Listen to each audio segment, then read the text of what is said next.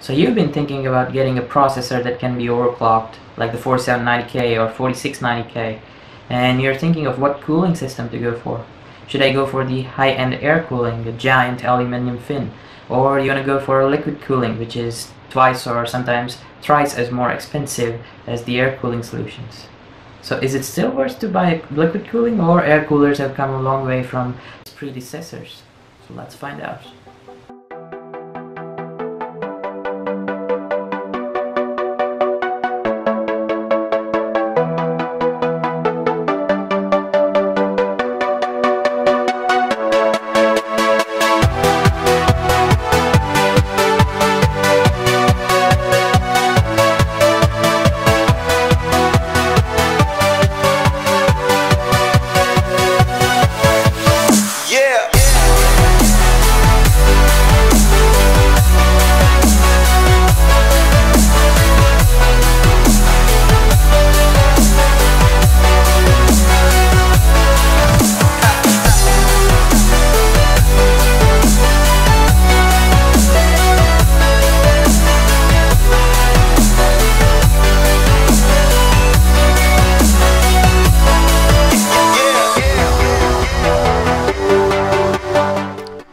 The radiator was that dusty just after 3 months of use with filtered intakes in my computer, but you could see it's still dusty.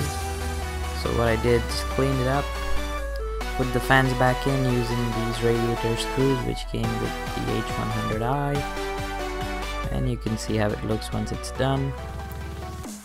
Then you just mount the radiator back using the screws shown on the screen. Once done,